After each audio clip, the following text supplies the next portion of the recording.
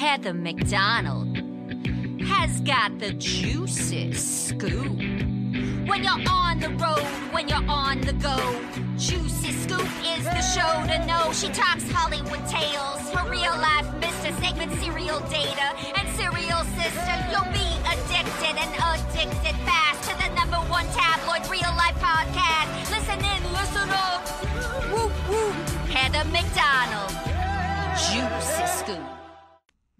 Hello and welcome to Juicy Scoop. As always, I have a fabulous show for you. Do not forget to go to heathermcdonald.net and get all my latest tour dates in your city, or maybe you want to go on a trip. As I said, we've got Las Vegas in September. We've got Denver May 17th and 18th.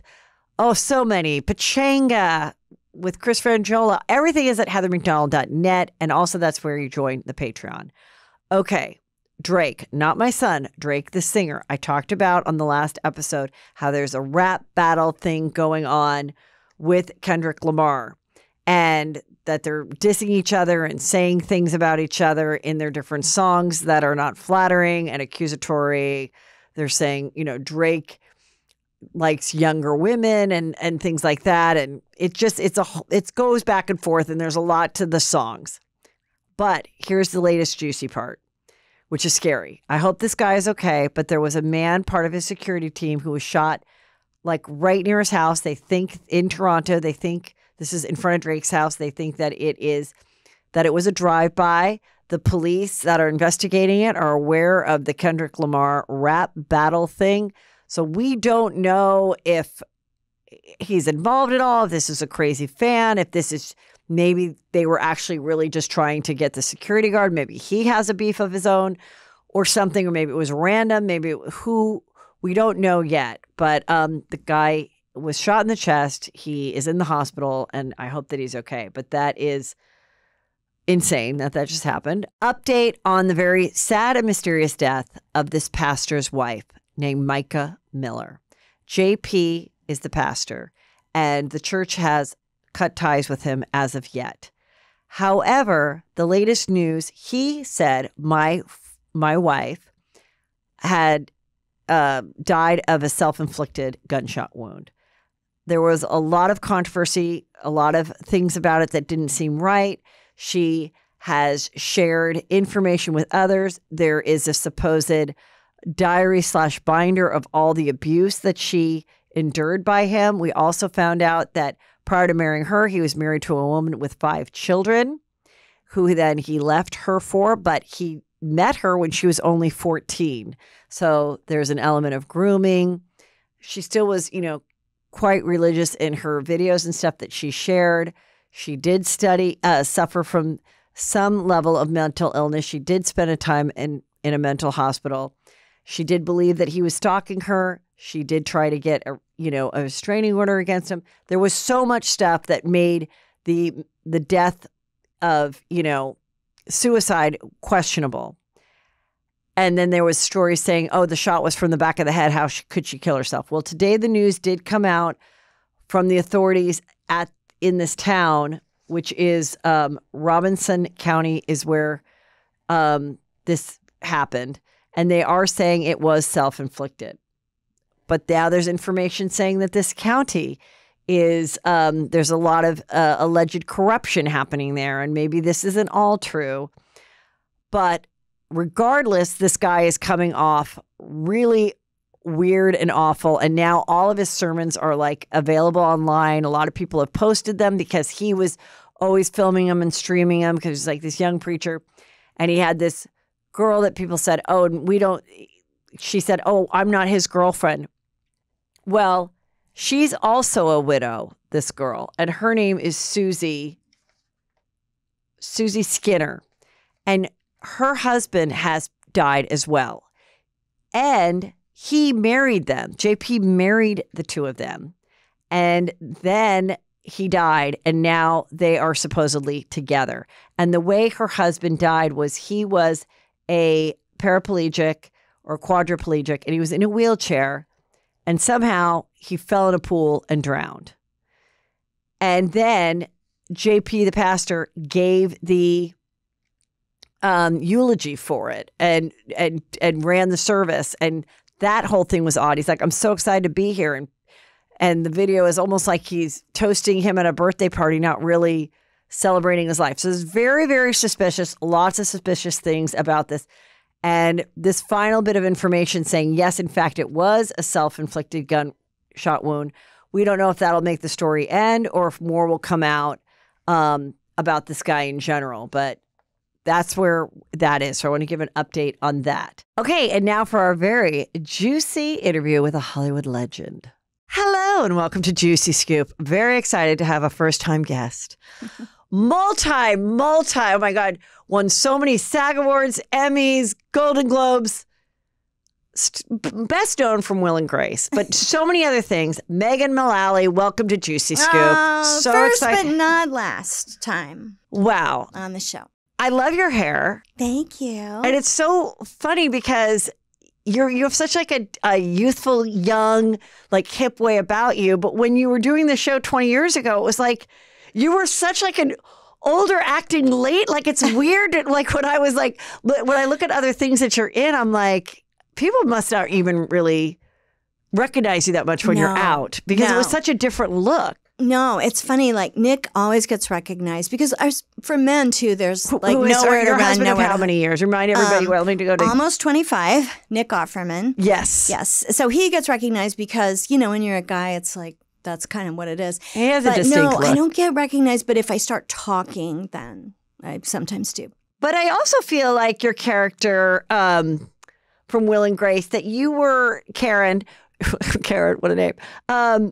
But was your voice, okay, let's talk about how you got the job first of and all, how you created. The look thing. Yeah, that's interesting because. Did you come up with that yourself in reading the character or what? No, that was more their thing. But I don't dress like that. I've never dressed like that. Right, that's what I think is. That is exactly the way my mom dressed pretty much though. Like very Nancy Reagan, very Gloria Vanderbilt, Yeah. But on a budget, but you'd never know it. And I never did that. And then, of course, the hair and all that is not the way. It's just not my thing. Like, I don't even wear makeup in real life. And so, yeah, they would always say at the end of the season, like, do you want to buy any of the clothes? I was like, nope. They're like, are you sure? All these gorgeous, designer things. I was like, no.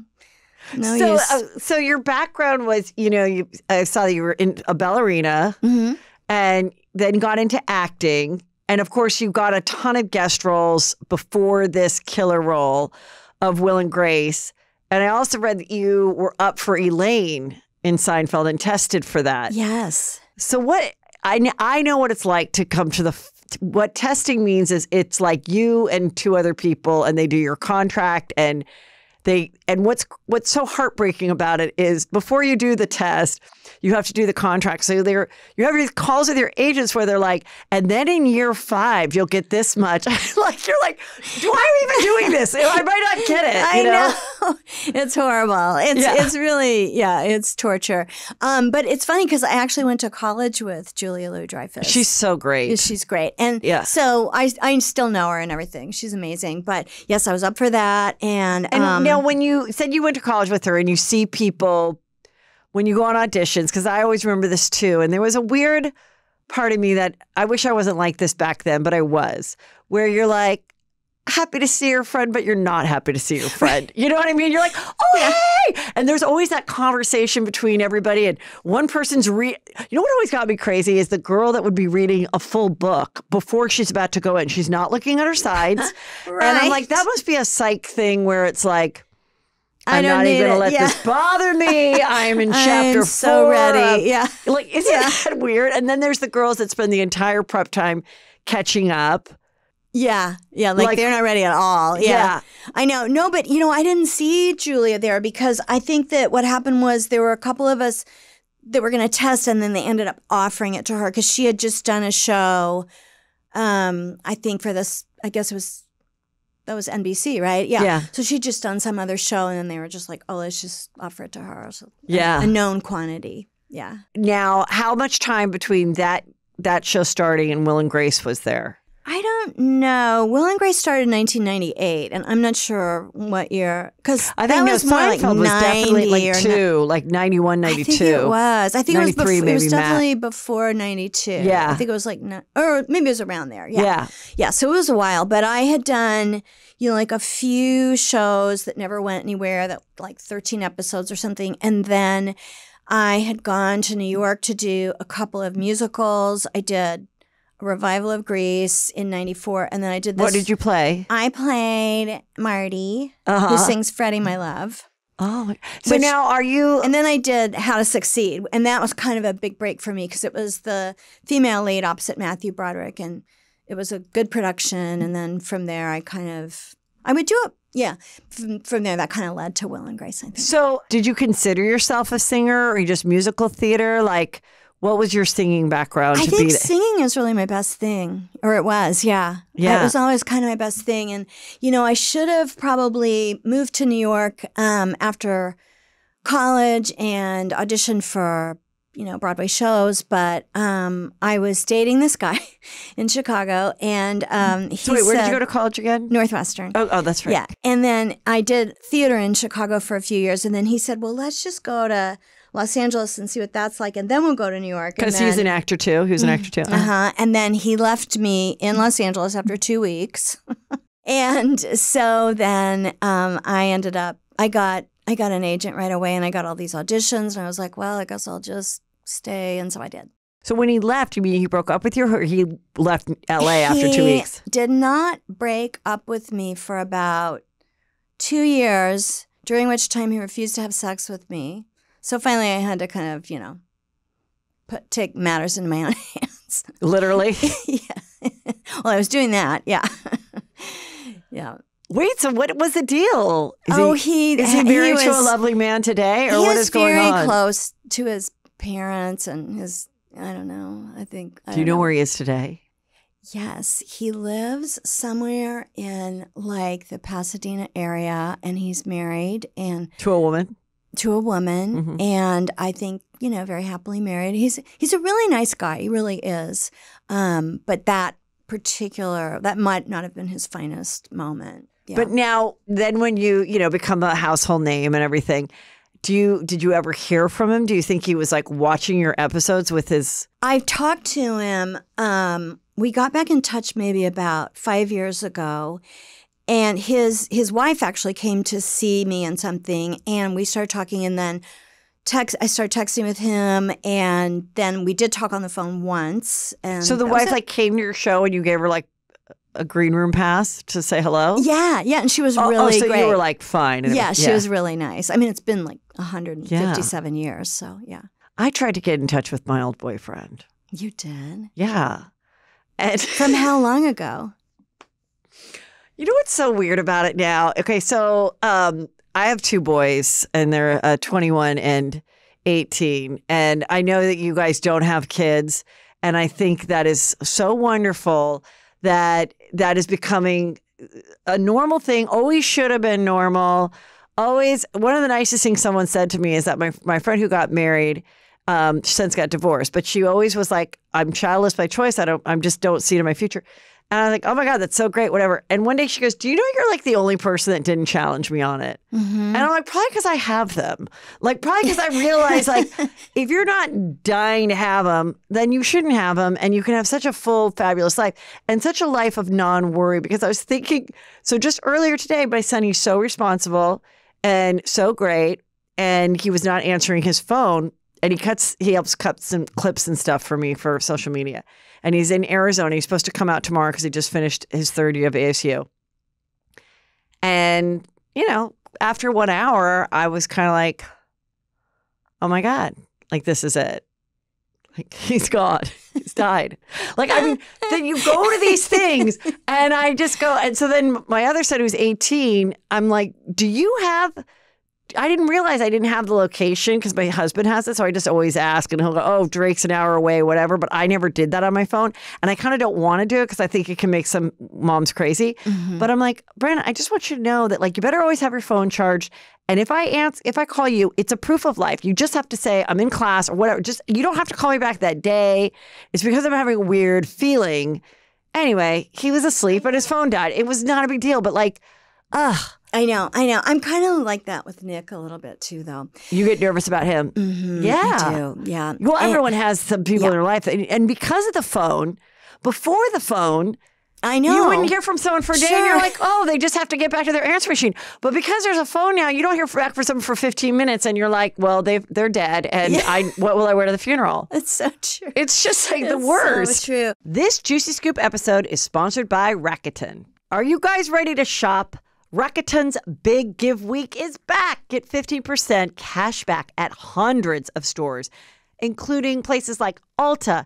You can get Splendid, Good American. Rakuten is how in the know shoppers get the best savings. They shop the brands they love and earn cash back on top deals.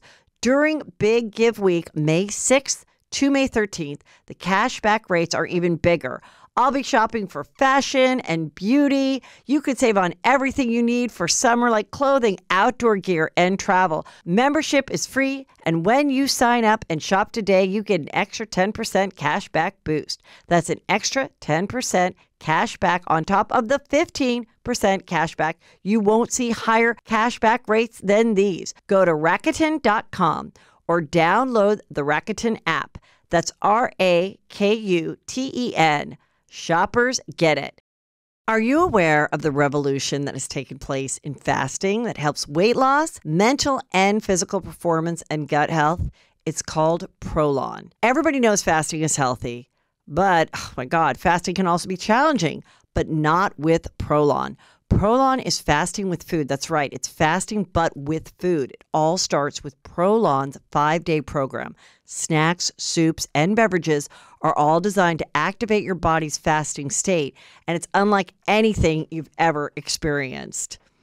Researched and developed for decades at the University of Southern California Longevity Institute and backed by leading U.S. medical centers, Prolon helps promote healthy blood sugar support, cardiovascular health, and reduce abdominal fat. If I was going to start a nutritional program, Prolon is exactly what I would use. It's convenient and it works. Right now, Prolon is offering Juicy Scoopers 10% off their 5-day nutritional program. Go to prolonlife.com/juicyscoop. That's PROLON life.com/juicyscoop for this special offer. That's prolonlife.com/juicyscoop. But you know what you said about not having kids? I mean, that's really true that I used to say that it was the last taboo to not have children because nobody does it, or nobody did it, certainly from my generation. And now it's like you said, it's getting more and more common. But I was just saying to somebody yesterday how so many of my friends are so like they love their kids. And I'm talking about really good mothers and the whole thing who'd just be like, oh, they just, and their kids are like grown or almost grown. And they're like, oh God, you're so lucky you didn't do it, blah, blah, blah. So it is interesting. I mean, I think it all works out the way it's supposed to work out. Yes. But I always say it's the worry. Like when someone goes, will I regret it if I don't have children? So like I've sometimes feel girls come up to me like, I don't know if I have that urge. And, and I say, hey, listen, if you're happy and you want to go off birth control and it happens, then great. But also you're in that great place that if it doesn't happen, you're not going to go through the degree and be heartbroken and all that because you don't care that much. So just like kind of put it out there. And if it doesn't work out, then how great for you if it, you know what I mean? Yeah. And I think also if you're in a place financially where you can't afford to do all the, have your own life and feel like you're able to be creative and stuff, then that could make you a lot more resentful. I did read a study years ago, this is probably 10 years ago, that's like some crazy statistic, like 78% of women who had kids said they wish they hadn't had them. Oh, really? And I sound like I'm anti having children. I'm not. I'm just kind of to your point saying like, I just never had an organic, burning desire to have children. I think that's really interesting and it's what people don't talk about because it's like, I had such a burning desire and like knew that I was like, I remember one time I was like 26 or 27 and I wasn't in a relationship and I was like, well, even if I'm because I used to come home and like turn on the TV and whatever, watch like an old rerun of Jerry Springer. And I was like, even if I'm by myself, like I'm going to be a mom. Like I just was like, from the moment I was little, it was like baby dolls. Like I was very into wanting that experience. So for me, I would have made it happen. And then for other people that struggle with it, my sister was struggling with fertility and she had a friend who had no desire to have kids. And I said, does it make you envious of her? And she goes, yes, because she's very happy in her marriage and it's nothing that either of them wanted. And she never had to go through the journey of wanting it and not being successful at it or whatever, it's just, but no, I think it's so interesting and so great that, people need to really tap into what they want in life. My mom wanted to have literally 10 children. Like she would have been happy having 10 children. How many did she have? Just me. And she couldn't get pregnant. She had a lot of miscarriages. So she couldn't get pregnant for many, many years. And then she had me, and then she had a lot of miscarriages. Yeah. So, but, then I got So did she ever give you any pressure have kids? I think she would have been thrilled if I'd had a child. But, the other thing is I never, I was 41 when I met Nick. Right. So and he's a little younger than you, right? He's more than a little younger. He's almost 12 years younger. Nice, hot. And the cast of Will and Grace was on Oprah once, and she said, he's younger. And I said, yeah, 11 and a half. She goes, 11 and a half. So now I say 12. I was really like publicly humiliated by Oprah. So anyway, yes. So I was it was a little late in the day for me to have kids. Although I have to say, we did try kind of the old-fashioned way for, like a year or so, but it just wasn't meant to be. Yeah. We both have been so busy and everything that I think Nick, who probably, if he'd met and married somebody else, would have had kids, he was never, like, I think it went that far, but he wasn't like absolutely dead set on having children. And so he has never been like traumatized about not having children either. I think this is something that not a lot of people say either. I think most guys wouldn't, I think it's really rare that that's the thing that makes the guy say no to a woman. Mm-hmm. Like leaves her while they're married, or, oh, we got this close and found out you didn't want to have kids, I'm out. Most guys, because they're not the ones carrying it or whatever, they can be a great father. It's just a different thing. Where a woman, if she really wants to have a child and a guy's like, absolutely not, either she's like, well, I'll change him, which is a horrible idea. Yeah. Or she is like, well, then goodbye, because I really want to have that kid. Or sometimes when a woman marries an older guy and they're like the second wife, they'll say, oh, I don't want him. And then they make sure, well, you better give me one or I'm leaving. And then the guy's like, God, I didn't know I was going to have a baby at 53, Mm-hmm. Well, so it's like good that everyone's like kind of on the same page, and then that there's enough there that whatever happens. But the whole reason I got on this was not to talk about all this, but I was going to say, so looking, now that my boys are older, it's such a weird perspective to understand, like when you're in high school and you're a girl and you like a boy, or post-college or whatever, like, oh, I wonder what they're thinking and da-da-da. And now that I like have the boys, I'm like, when I tried to find this old boyfriend of mine, and he was like, oh, hey, how are you? Whatever. And I like wanted to talk to him more because I just wanted to know what was going on in his life. And he was like, why? I don't know why you're trying to get a hold of me. Like we dated when you were 30 years ago. Like he was a little bit rude, but he wasn't rude. He was right. Like I broke his heart. Oh, you broke his heart. Mm-hmm. And then I was like, hey, it's me again. Like, and I'm married and I have no intention of like fucking you. I just kind of wanted to like figure out what you were like. It was a big part of your life. I was just curious because you weren't anywhere on social media. We found, I had someone do some research. He wasn't married.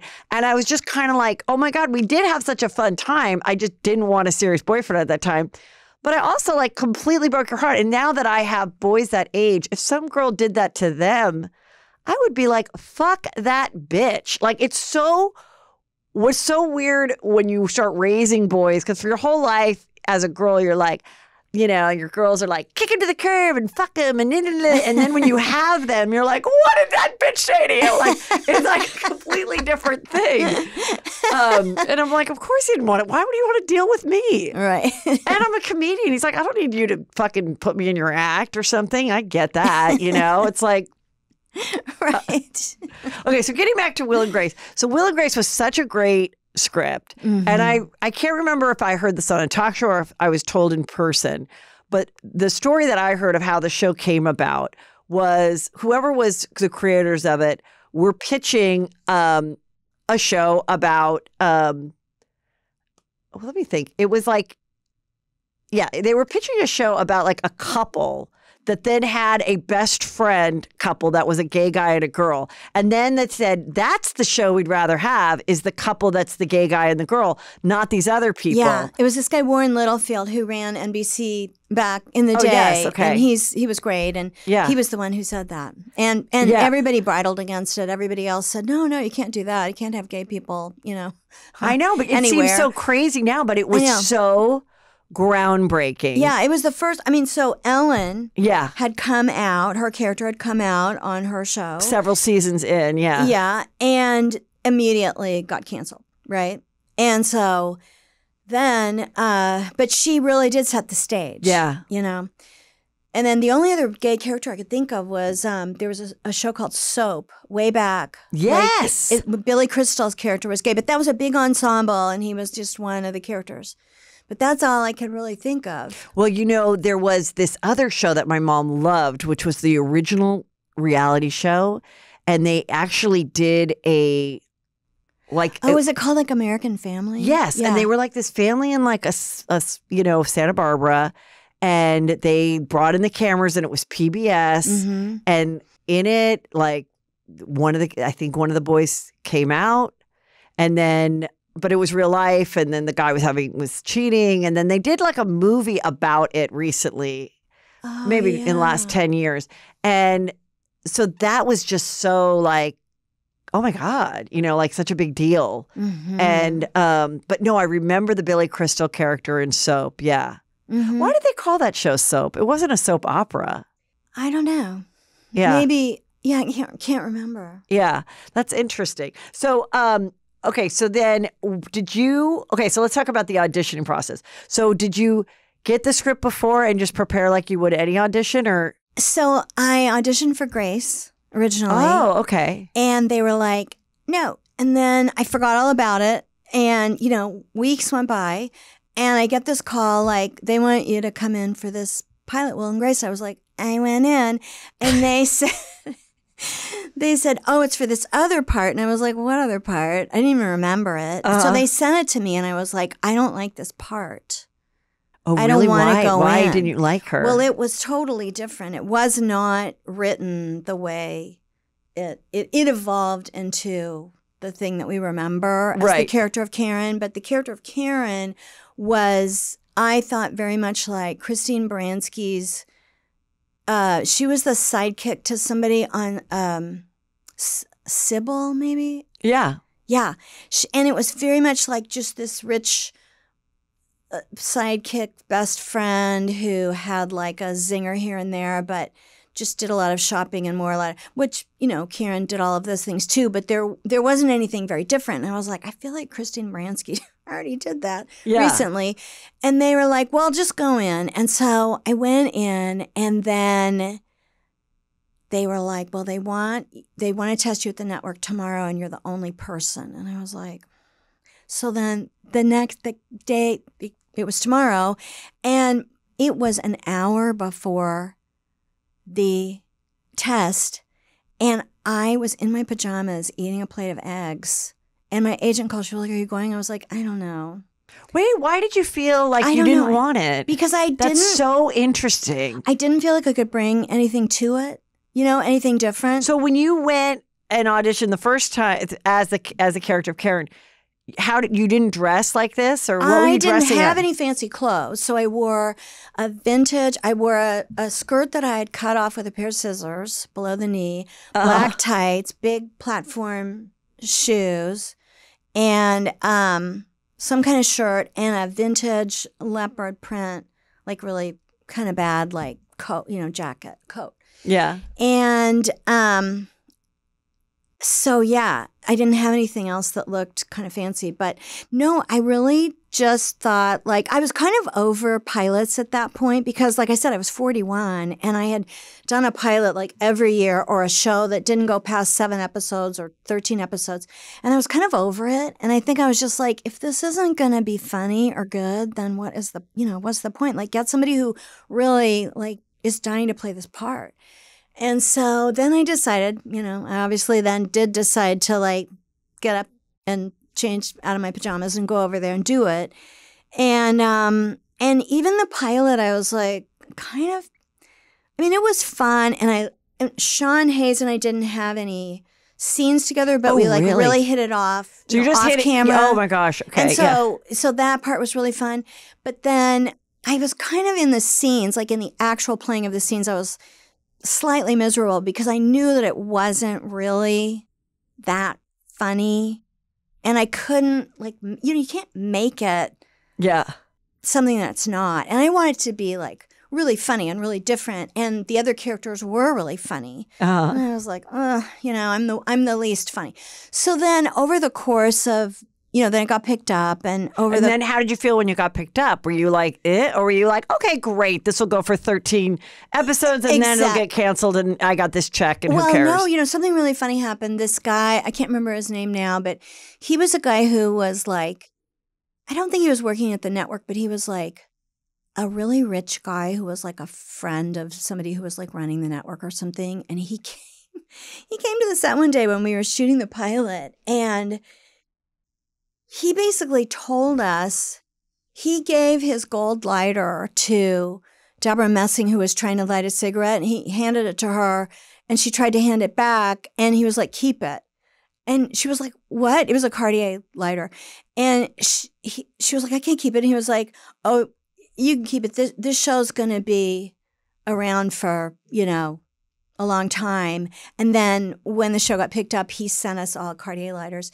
Anyway, so then we thought he was just someone's friend? We thought he must know. Well, he was a friend of somebody who was like running the network. Oh, wow. So we thought, he must know what he's talking about. Or maybe he did work at the network, but he was also like a really rich guy in his own right. Yeah. And so then it did get picked up. And as it was kind of going along, I sort of started just instinctively, because I'm more of an instinctual actor than I'm not as analytical about that kind of stuff, or it's a little bit of both. And I started my voice started getting higher and higher, and it's pretty high to begin with, but it started getting even higher. And then it was about the 10th episode, and I feel like Michael Patrick King, who did Sex and the City, he went on to do Sex and the City. He had done a lot of stuff before that, but he was a writer on Will and Grace briefly, maybe for the first 10 or 12 episodes, and he had written this episode, and it took place at the Ice Capades. And this was when I really remember the character like coming into being. I had brought in a lot of things like saying honey and just all the physical stuff and everything. And then we're sitting there at the Ice Capades, and it's just, the audience for the whole time, and Karen's sitting there. And of course, Karen and the Ice Capades do not mix. And they had sat this woman next to me, this atmosphere person, who was not like an extra, you mean? Yeah. A great beauty, yes, shall we say. And she was not, thin, and she was, aesthetically not Karen's thing. Karen's type, yeah. Yeah. And so I just remember that episode, like I had all these kind of sort of unwritten things with her where I was just, kind of improvised. Where I was like, honey, you look so pretty. Like I was giving her compliments, even though you knew that it was really costing Karen to like be in this close of proximity to somebody who wasn't. So yeah, that's when I remember it really like coming together for me. That is so fun because like with all the stuff that you guys would do. Now, how many seasons was it? It was 8 seasons, and then we did a reboot that was 3, but we did 246 episodes, and Jim Burrows directed every episode. So then was it always kind of like we're like, then it becomes sort of just such a like a school type of thing where, okay, this is when we come back, right? Like, oh, we're starting. This is when we take the promo photos. This is when we come back. This is when the premiere date is. This is when we go to upfronts. And it must have been feeling like such a fun, like routine of your life. Was it so strange when it ended? Yes, it was. I think as working in the arts, it's so rare to have a job that goes for 8 years. Yeah. Like if you're an accountant, that's a drop in the bucket. Right. But to have a job for a long period of time is so rare, and it was great. And it was, like a 20-minute commute right over the hill, and all of that stuff was so great. And yes, when it ended, it was very traumatic. Like, we all cried a lot, and, And why did it end? Well, it shouldn't have ended. It should have gone for I think it should have gone for 2 or 3 more seasons. Mm-hmm. I think they just thought, oh, you know how it is, the networks. They just think, well, there'll be like 1 billion more of these. Right. We don't need to keep paying these people a lot of money because there'll be so many more. And of course, there weren't any others. And it's so interesting during that time of just the height of sitcoms where it was your show, Friends, Seinfeld. And then that's what I was auditioning for stuff and never getting it. And there were so many copycat shows where you just know they got the writing orders to do another Will and Grace. Yeah. Do a Friends. Yeah. How about Friends in San Francisco? How about Friends in Alaska? So How many about Friends yeah. ripoffs. Yeah. And they were never funny. That's the problem, is they just weren't funny. None of them were funny. And they, now this sitcom is just kind of dead. I mean, there are maybe 1 or 2 that, people watch, but hardly any multicam shows. That's kind of, but I think they just thought, oh, there'll be so many more, and this will just go on forever and ever. But they should have beat the horse till it was dead. They should have really run it into the ground until people were like, bashing their television sets in with the baseball bat because they were so sick of it. I think that's what they should have done. I can't even remember what happened towards the end. She got married, right? We never see her husband. Don't we never see her husband? Isn't that one of the things? You never see him. You saw like a few body parts. Like you saw his foot one time, and you saw like a really hairy arm, and you saw his shadow, and the shadow was like gigantic. It was so great because you're just, this little like gold digger that puts up with it. I love that we never saw the husband. I thought that was like a great move. Mm-hmm. And then wasn't it that Grace did get married or was going to get married, or? She married Harry Connick Jr.'s character. Okay. And then they split up. And then I think Will married somebody, and then they split up. And then at the end, there were like dream sequence. There was a dream sequence. But it kind of cut to us all 20 years later, the finale. And everybody looks older, except Karen looks exactly the same because she's had so much work done. That was funny. And but I feel like I was so lucky on that show to have all these, so I mean, I had Sean Hayes, who's one of the great comedic actors ever. But then I also did a whole season with Alec Baldwin, who is one of the great comedic actors ever, and Leslie Jordan. Oh, yes. Who played Beverly Leslie. And, he and I had a very special working relationship. I also did a whole season with John Cleese that was like, it was the 6th season. And I was basically in my own world where my character gets married to John Cleese, or almost gets married to John Cleese, and my daughter-in-law is Minnie Driver. And the 3 of us I barely even saw the other cast members that year. It was so fun, though. It was Did you ever think that they would ever do like a spinoff or something? Well, no. I mean, not of that, but I mean, that would have been great. But, they had talked about spinning. I think they wanted to spin off Jack and Karen, but then I don't think Sean wanted to do it for some reason, but then they were going to spin off my character. Then they spun off Joey from Friends, and that did not go well. Right. And I think then they got cold feet. Maybe. Yeah. Yes. Yeah. okay, let's talk about like awards show. Now you would go to so many awards shows. How many you've won?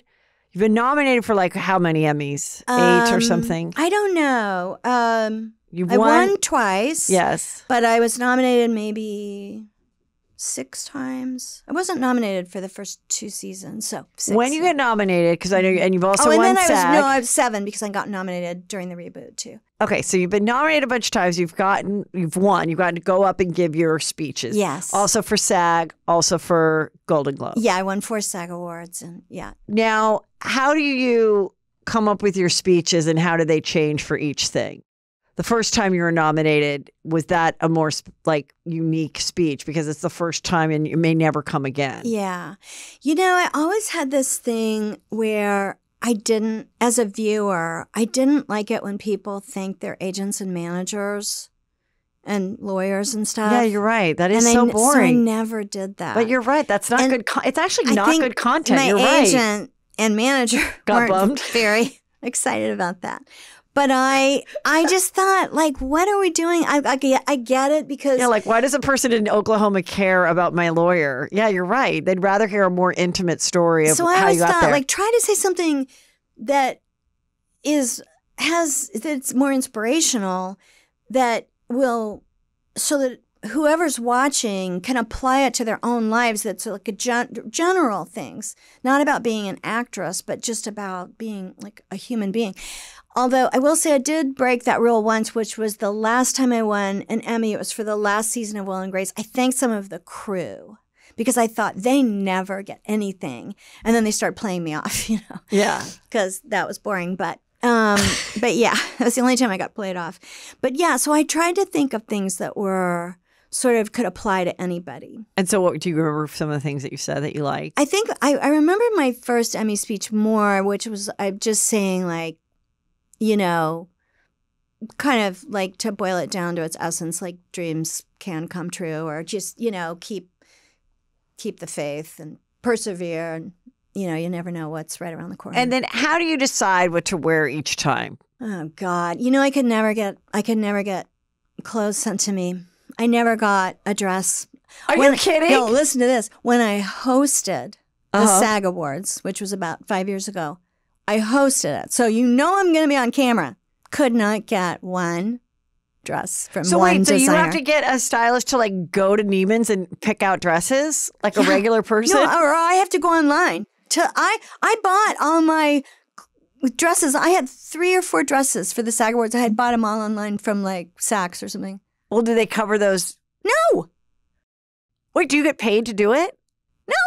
You didn't get paid to host the thing? To do the SAG Award? I don't know how much you get paid. They cover your hair and makeup. I don't think you really get paid. Oh my gosh. I think they pay for like, so I had one writer, so he and I wrote all the jokes. Yeah. I think they paid my writer. Yeah.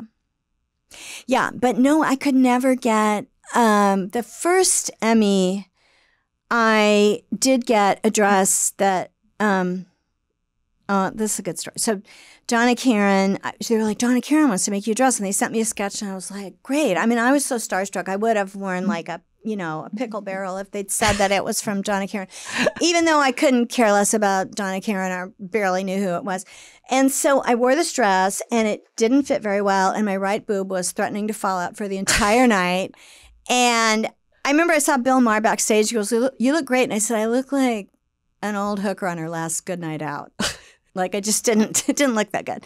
So did he laugh? Yeah, he did. Yeah. Now, okay, you're telling a story, and I understand it, and I've heard stuff like this from like 20 years ago, or even 15, where, and then it's like I remember watching Rachel Zoe as a stylist, and I was like, how do people get their dresses? And I remember this one girl was friends with this girl who was, this is like 15 years ago, was dating Ryan Seacrest, and he would say, come with me to all these things. But according to the story, people, Ryan, he was not helping her with her budget to get all these dresses. And she wasn't at a level to get anything for free. Mm-hmm. And now, there's, for the regular people, there's Rent the Runway. There's a lot of, things like that. But But it's like, who are all these people that are just like, oh my God, we'll help you put this whole look together? I mean, I really like, I think people think that is the case because they see it like on the Kardashians, and Kim has that. But I think a lot of people that are in this game do not have access to that stuff. Well, I had stylists over the years. I don't do it anymore. I had stylists over the years, and you have to pay the stylist a shitload of money, first of all. Like, how much do you think? So much. So, like, you'd get a stylist if you had an awards ceremony. So, if you had an awards season back in the day where you are going to, like, the Spirit Award, you're going to, like, 10 things, then then you probably need to hire someone, and then they get all the dresses, and then could they get them for free or no? You still have to pay for No, not for me. They couldn't get them for me. And these are big stylists. We're big stylists. And the designers would just be like, sorry. And so sometimes I would use this woman, Lori Eskowitz, who did the costumes for Will and Grace. She was great. So sometimes she would help me. But then I'd pay her separately, as a stylist for an award show.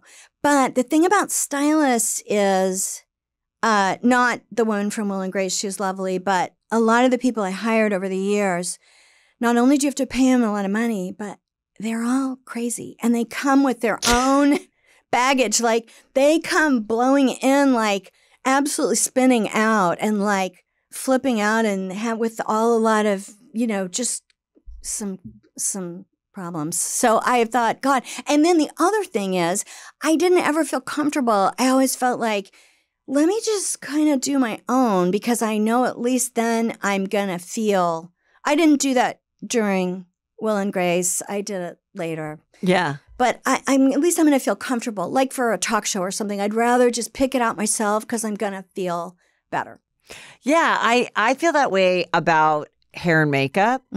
And I do the few times I've gotten that, of course I would do it when I was on Chelsea Lately, and I had a great relationship with that girl and stuff. But then it just took like one time to go with a bare face and hate what they did, to now I'll always do my own hair and makeup, but then I'll be like, zhuzh me up, contour it a little bit more, tease the hair a little more, whatever. But I because I'm like, that will stress me out before an appearance. And then if I don't like it, then I'm thinking about the makeup artist point of view. And then I'm thinking about the makeup artist doing a TikTok about how I was a bitch doing the makeup, which is now so, like, every day there's a story about some stylist, makeup artist, hairdresser saying, this person didn't pay me, this person didn't tip me, this person. Do they name the people? Oh yeah. Or they're like, they didn't, or they said they were going to tag me and they didn't. And I'm just like, God, I mean, I just want to thank God I could do my own stuff, because I'm like, that's horrible. It really is. And people are just dying for the bad stories about people. They're just dying for them. So, like, you could have met one person one time, and then it's like, well, good luck anyone else hiring you. But at the same time, like, it is better to do your own, because then also, and you are stressed too. So you're not going to be a delight getting ready before a major event. You're going to be nervous. You're not going to be thinking about the feelings of the girl that's teasing your hair. And you never have as much time as you think you have. So you're always rushed. Yeah. And then what happens with me if I feel like my hair or my makeup or both don't look right, then I go upstairs and I try to fix it. Yes, I've done that too. Ugh. And then their feelings are hurt. Yeah. And then I'm like, oh God. No, I know. It is so traumatic. It's I know not it as sounds fun like high-class problems, but it is stressful. It's not as fun as you think. Because, like, I remember, like, as a young girl, I'd be like, if I could be a model. I thought about comedy and things like that. I always thought about being an actress, and I always loved watching the awards. But, like, when you'd watch, like, someone, like, with the fan flowing like a Brooke Shields, and I was like, oh, to do a photo shoot and have people do my hair and makeup. And, like, the first time I did that for, like, to get headshots, I was like, oh my God, this is so much more tiresome, more stressful, and more like so not as fun as you think it is. There's nothing worse. I mean, I don't have a princess complex. Like, I don't like to get dressed up. I don't have any dressy clothes. I have nothing. Like, if I had to go to something nice tomorrow, I couldn't go because I don't have anything. And I don't like to get dressed up. And so I find it all very stressful. And photo shoots, oh my God, when we started Will and Grace, like, Deborah Messing had done so many more shows. Yeah. And she had so much, and Eric, they had so much more experience doing interviews and photo shoots. And they are both really good at it and very photogenic too, extremely. And so, they knew all the things and they were so comfortable. And I was an absolute basket case, and so was Sean. And I remember we had, this is going to sound, Johnny and Marie Osmond used to have a daytime talk show. Yes, I was on it, yes. And early on, we had an interview on set, all four of us. Oh, no, I was just on hers. She had one later on just by Marie. herself. Yeah, but okay, Johnny Marie. And okay, so go on. Johnny came and he was interviewing us, and we were on the set of Will and Grace. And we got done, and I absolutely, I walked off, and I burst into tears. I was so stressed out. And I thought, everything I just said was so stupid. Not that they cared about me. They were more interested in the people that they, knew about. And, it was so stressful. And I couldn't get the hang of it. And I felt like it was so fake. And it is. And I felt like photo shoots are so fake, and they are, And so that's what's really hard about it. Yeah. You have to know how to flip into that. And have fun with it and everything. Okay, well, since we're talking about that really quick, I want to jump to the Met Ball. Oh, yeah. This girl. Mm-hmm. I might put my glasses on. How do you pronounce her name? Anokai. Uh-huh. Anokai. What is she in? I don't know. I think she was the most beautiful of the night. I mean, so that the looks theme, unbelievable. She wore this was a jumpsuit. What was the theme exactly? The theme was a good. The theme was a good theme as far as pretty dresses, because it was Sleeping Beauty in the garden of whatever. So anything that looked, like gardeny, like princessy, flowery, really worked well. Mm-hmm. So there were a lot. You know how some years it's just all weird stuff. This was probably the most normal looking, pretty, flattering stuff. I usually don't like it, and I liked it this year. I thought everybody looked really cool. I thought it was, I thought it was cool this year. And some of the makeup, too, was just incredible. And I think, though, this is what I always think about. And then I think about this for award shows, too. So maybe, whenever I watch him, because I don't go to them I've gone to, a red carpet, but it's never me, and my car is being held back, and I'm never been in that situation, right? And there's just so many questions I have, especially this. So you have all these people that put you in this outfit and do your makeup. So each person has 8 people, okay? Then they have to get in this van, and some of them have these big dresses. So they have to stand up in the van. Then that takes them to the Met thing. Mm-hmm. And then they take the photos and stuff. And then what? Then after the photos, before they sit down for their chicken breast, then does the group come and then change them again and then take that big dress out? All of that logistics stuff, I can't. How can you even get certain dresses into? You can't sit down in some of them. So that's why they have a couple different outfits. But then where do they go to change that? Are they just going to the average bathroom inside of No, they must have rooms for people to change. I noticed that Zendaya. Yeah. She had 2 or 3. She had 3 outfits. Oh, yeah. Really? She looked great. I love her. I think she's cool. She looked great. And then, but did you see Cardi B? Yes. How do you get that into a car? Well, so that outfit, then she changed, and she had just a cute red dress on. Let me see if I have her. I don't know if I do. Oh, here she is. So then when they went to the after party, she just showed up in a normal red dress. Oh, yeah. But yes, but I guess if you're going to do this thing, I feel like this wasn't a big deal 15 years ago, the Met Gala. I feel like it's been exploded. Yes. No, I know. I don't even remember it until about maybe 10 years ago. I do feel like the Kardashians kind of made everybody want to do it. Everyone why are they here? I'm they're the only reasons anyone cares. So if you don't want them to come around anymore, fine. But nobody this has been going on for a long time, and nobody really talked about it. I think really just rich people went and gave their money. Mm-hmm. And then it became this whole thing that designers bought tables. And so then we have Kim, and she put out her own photos on her own Instagram before she walked on the red carpet. Oh, look at her waist. Oh, God. So, okay, the waist is really disturbing. No, that doesn't look good. That's creepy. Scary. It's so creepy. And if you zoom in, but that's surgery. That's not. When you zoom in, it's like red in underneath. Like it's so tight and painful. And that's what people were saying. So in this photo, so this is real life. This is other people's photos. So she didn't doctor. No, this is the photo from. So that's when you take some ribs out, I think. Right? Because I don't think it could be like that. I mean, I don't know, but it said Kim Kardashian. This is just oh no, but she wore those trainers too, right? That trader stuff is gone. Nobody talks about those traders anymore. Yeah. That used to be a thing. It doesn't do that. So Kim Kardashian once again showing up in a look that does nothing but showcase how artificially small she can make her waist. It honestly was disturbing. Like it was, she was the first person to do.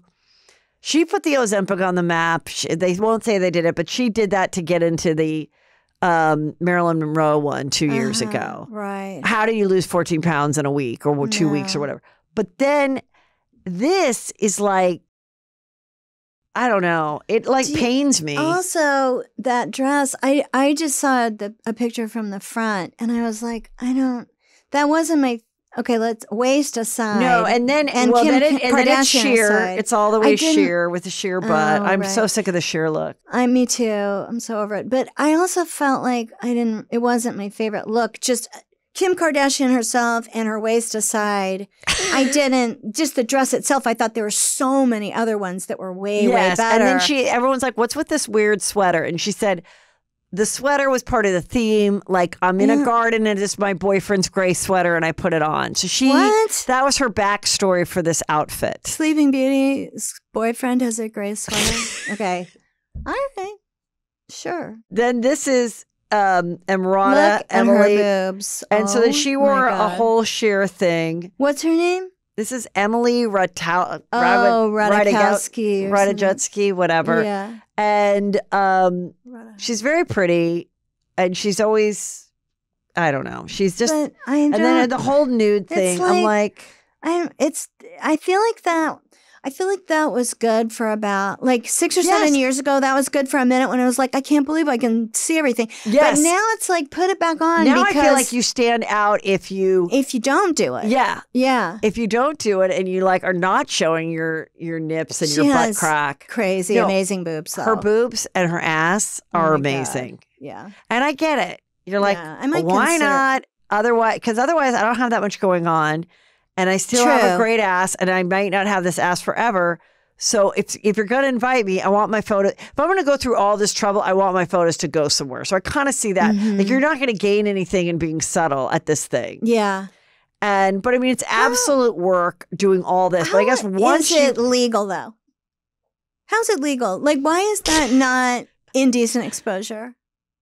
I'm just curious. I don't know. I'm not a judgment. I don't know I'm just saying, isn't that against the law? I think there's been times where Instagram would take down nips. A nipple. And but then there's other times, like I'll be watching a reality show and some girls' boobs are out and they just barely fuzz it out. Yeah. And then you're like, what if men could have their nipples out? So I just think it's like, who knows? Yeah. I guess the police aren't busting into the... to the Met Gala. And then this was Pamela Anderson. And I was like, what the? So I saw this thing around her hair. She looks beautiful. And she has this, but she has this feather thing around her hair. It kind of looks like her hair. Right. Yeah. And I go, is this supposed to be like Sleeping Beauty woke up from her nap or whatever? But then I saw another one and I go, oh, it's just a feather. Oh, it's just the angle. But whoever thought of that feather should have thought about that. Yeah. They should have said, we should choose a feather that doesn't match the color of your hair. Yeah. And I feel like it seems a little bit like an afterthought, like maybe you don't need it. She didn't need the feather because then look, from the front, it's really good. And now she's been doing the no makeup thing, but she did put a little makeup on this day. I love the no makeup thing. I thought that was so great that she started doing that. I like her because, Nick, my husband was in this the Pam and Tommy. Yes. And I thought that was so good because it really showed how, she was that the show. loser in that whole thing. It was really interesting. I thought it was good. Yeah, I thought it was really well we really done. liked it. But what I found interesting in watching it with my sons is that they were like, oh my God, she just needs to get over it. Like, who cares? Like, this is not a big deal. Mhm. Because to them, that isn't a big deal that someone is out there having sex with their husband. But I'm like, yeah, but do you see this was like 25 years ago and why that was like she was trying to take seriously and it was stolen and it was this and it was put out and it really was so crazy that they really didn't get any money for it. It was crazy. Yeah, it's crazy. And then everybody just thought, well, I found it, so too bad. Mm-hmm. That was like very well done. And then she did her own thing, and so her own like documentary kind of about her life. And yeah, she's still so stunning. I'd love to see her like do something more. Me too. Act or something. But also when you have a perfect face like that. And it's nice that she was at this but look at her waist.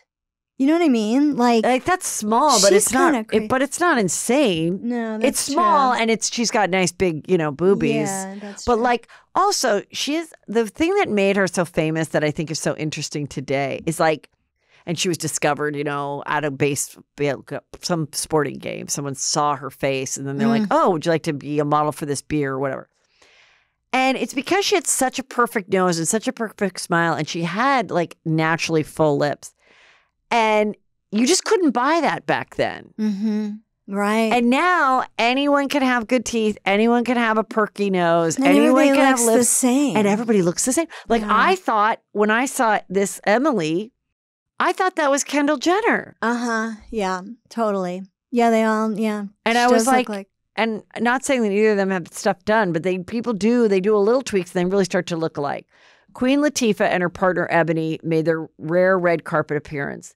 Now, I think this is really great because she was one of those people that I was like, I feel like she didn't come out for a long time, but everybody knew she was a lesbian. Yeah. And then she had a talk show and I was on that for 2 years. And it was like, I'm going to be real. But then she wasn't honest about her relationship, which I can see why she didn't want to be. Yeah, but especially at the same on time, daytime. Yeah, but also at that time, like how real can you really be if you unfortunately feel that you have to keep the most important relationship in your life a secret? I mean, I can't imagine if I talk about my husband all the time, and if all of a sudden, I had to be like, well, like if the flip was the norm and all of a sudden I always had to be like, well, my wife, Patty, and, and I have this, like if you think about it that way, it just is like so weird and strange. So it's nice to see that they got to go and like have fun. I think that's great. Yeah. And like, look great.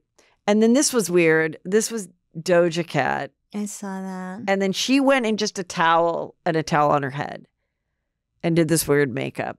But do you have a picture of her dress? No, it was just a towel. It really was just a towel. Oh, because I saw a dress, but then I think it was all wet, like her tears had soaked the dress. Maybe I have a different one then. I think I have it. So many people change so many times. I'm like, maybe I don't have the right one then. Yeah, I think I have it. But I get like you're with a team and they're like, let's do something different and creative to match this theme. So I just feel like it's not so different than like going to the Oscars and wearing something weird. Like you're supposed to be wearing something kind of weird. Well, the thing I liked so I don't remember the towel on her head in the photo I saw. I remember the tears, and then she's wearing this white, very plain dress that looks like a long t-shirt, and she's kind of holding it up like crotch level. She's kind of holding it, and then it's all soaking wet, like her tears soaked her, and it's kind of sheer. But it was I thought it was a good idea. Yeah, actually. It was cool then. Yeah. All right. So I want to get your opinion on this. This is about the roast. Nikki Glaser did really well. I think she was the only female comedian that did the roast of Tom Brady. It was at the Forum. It was for Netflix as a joke. I've watched most of it. But now, of course, there's some controversial stuff because the whole point of a roast is really going there and being cruel. And we haven't seen them in a while since Comedy Central ended them. I personally, as a stand-up, have always been like very uncomfortable. I've never wanted to do it. I don't like watching them. I don't like them. I just feel like, first of all, to be good at it, you have to go there and you cannot care about anything. You have to be Don Rickles. You have to be so and she was great at it. It's her thing. She's good at it. You have to be Ricky Gervais, like where you really do anything and you don't care. Yeah, well, a lot of them didn't care and they went for some things that now they're getting some shit for. So with Tom Brady, a lot of the jokes were easy jokes. You're good looking, you look gay, whatever. Then Kevin Hart is there. He's the host. You're short, you're short, you're short. And what I remember from the past is there would always be and Pamela Anderson, I remember, this was the one that turned me off to the roast. They did a Pamela Anderson roast years ago on Comedy Central. And it was all about, or maybe she was sitting there. Maybe it wasn't her roast. Maybe she was one of the people and then they get to roast her too. And it was so many things about her vagina and her vagina size and all this other stuff. And I just remember watching it and I'm like, she has 2 boys. Like, why is she doing this? And I think at the time they would get people to do the Comedy Central roast because quite frankly, it was a big paycheck. And then I think sometimes people were like, well, it'll make me relevant again, or I can laugh at the joke, or I'll at least be part of the joke or whatever. But then, so with this one, it was, there were some good, fun moments, but these are the things they're getting criticized for. So she said on Howard Stern, she did cut a joke about Tom Brady kissing his son. So there was this video that went viral that he was on a table, Tom Brady, this was years ago, like probably 8 years ago. Maybe it was that long ago, whatever. He was laying on a table getting some physical therapy done or whatever. And they were filming it and his son walks in and I think it was his older son. And he's like, hey, what are you doing? And he's like, well, come here and give me a kiss. So the kid leads over, he just kisses him like on the lips, whatever. And it went out and, 20% of the people thought it was sweet and normal and 80% was like, what? That kid's too old to be kissed on the lips. And it became a big thing. And so she's like, I had a joke about it, but then I decided to take it out. She goes, because we decided the kids shouldn't be part of the thing. But she's like, I had a dad that kissed me on the lips, whatever, I'm fine. But I get why it's like awkward and why some people think it's weird or whatever. So I kind of thought, okay, so she decided to drop the joke. Then she said the joke on Howard, which, was funny. So, but in the special, they do talk about him. He was with Bridget Moynihan and she was pregnant when they broke up, or they broke up and then she found out she was pregnant. And she's gone on to have a good life. I don't think she wanted him. I don't think she felt like she was being stood up. And then he went to get with Giselle, who's now he's divorced from. So there were jokes about leaving your pregnant wife and all of that. I don't really think. Then there was also jokes about Giselle and how much money she would get. So she's not happy today. She's pissed over the divorce jokes, according to people. None of these people seem like they have like wild senses of humor, though. You know what I'm saying? Like, these are not the people who seem like they have rollicking senses of humor. Well, I think Tom Brady was okay with everything. It was more of a couple other things. And then this one, there were Aaron Hernandez's jokes. And to remind people, he was a professional football player. He was, I guess, on the Patriots, same team. And then he was the one, do you remember the story? He was the one that then he killed somebody, like in a drive, like a shooting situation. And then when he was in prison, he ended his life and he hung himself. Right. And he did it in a way so people thought so that his fiance or mother of his child and that child would get his money. And I don't know, it was a big thing. So now she's coming forward. Wait, they made some jokes about him? They did. Oh my gosh. Something about a ring around the neck, meaning because he hung himself. God. And so it was just like that was just not. That's not. And making like, oh, because they were teammates and making some throwaway jokes about, I don't know, some reference to him. And yeah, I mean, it's it's hard. There were a few people that I was like, okay, that's one joke. I was watching it, and it was and I love Tom Segura and Bert Kreischer, and their whole thing. They had a screen, and they were going through all these jokes, and they were laughing, and they were doing well. But then there was like a Hitler thing, and I was like, I just don't. Listen. People have made jokes about Hitler for a long time, but at this particular time, I'm like, I just think that would be the one that I'd be like. Yeah. Like, we have 12. Yeah. We don't need 13 jokes. Like, if we're gonna, like, but then it was like, hey, I get that comedian way of like, we're not gonna, whatever. Mm-hmm. And it's out there and it's like, you don't like it, but it's live. So it was a live thing. And I think it was like, we're gonna be edgy. We're gonna bring back comedy and you can't be sensitive. And that's the thing.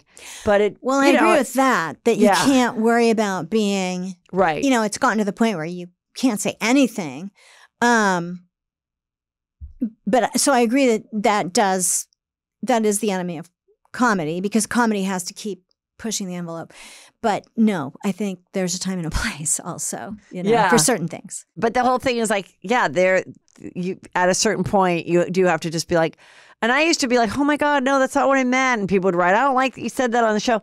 And then I finally basically blocked all those people, and now I don't really see it anymore, and I don't go to the places where I could see it. Yeah. Because at a certain point, you're like, I'm not going to be able to be creative, and I'm going to say things, and I'm not even controversial. It's just having a different opinion than somebody, and then be like, I can't believe that you think this or said that. And I was like, oh God, there's 10 billion other ones to listen to, but for the most part, like, people really liked it, and and people did well in their delivery, but I thought those were interesting things that are not, that some people are like, did they go too far or not? And then you read the comments, and a lot of people are like, no, we have to bring back comedy and just deal with it. Yeah, that's good. I know. I barely go on social media anymore. I don't know. Something just happened. Like, I just didn't want to do it anymore. But I mean, I totally get it. And I was only on it for like maybe 3 or 4 years. I was really into it. I thought it was fun. Yeah, you have so many followers. I know, and I hardly ever do it anymore. You're like 1.7 million or something. Yeah, not that many, but no, you do. I just was on it. You're over 1 million. Do you know that you're over 1 million? Yeah, I do know that, but I guess I liked Instagram, but then I just started feeling like, I don't know. It's just tough. Now, here's a fun kind of juicy story. Do you remember 16 Candles? Of course you do, right? Yeah. So Jake Ryan, he was so gorgeous. He's the one, at the end of the one that she likes. He starred in the movie. He was just a model. He was handpicked by John Hughes. He really hadn't acted much. Mm-hmm. He was 23 at the time. And anyway, then he was such a babe. It was such a classic movie. But then he dropped out of acting completely. He's been with his wife forever and dropped out of acting completely. I don't know what he does. He's 63. But now his daughter is like a famous model. She's gorgeous. Yeah. Wait, is 16 Candles the one where Molly Ringwald puts lipstick on with her boobs, between her boobs? It's one of the that's the one where they're in detention the whole day. Oh, I think. No, 16 Candles is so funny. I auditioned for the lipstick boobs one. Oh, wait. Yeah. So, wait. Oh, wait. Breakfast Club. Oh, wait. To be which part? I guess Molly Ringwald. I don't know. Or short, it was kind of mix and match. Wait, but were you, okay, there were two girls in it. There was the Molly Ringwald who was. I did the boobs. Oh, well, then that was the part. Then you were going to be the. But I think they read us person. for like different parts. Yeah. Mm-hmm. And then, and it was Ali. Ali Sheedy. Ali Sheedy was the one that was like the kind of emo one. Yeah. And then she was. Yeah, this one was so funny. It was like my favorite movie. But it was one of those movies that then I was like so excited, you guys, you're going to die. This is the funniest movie ever.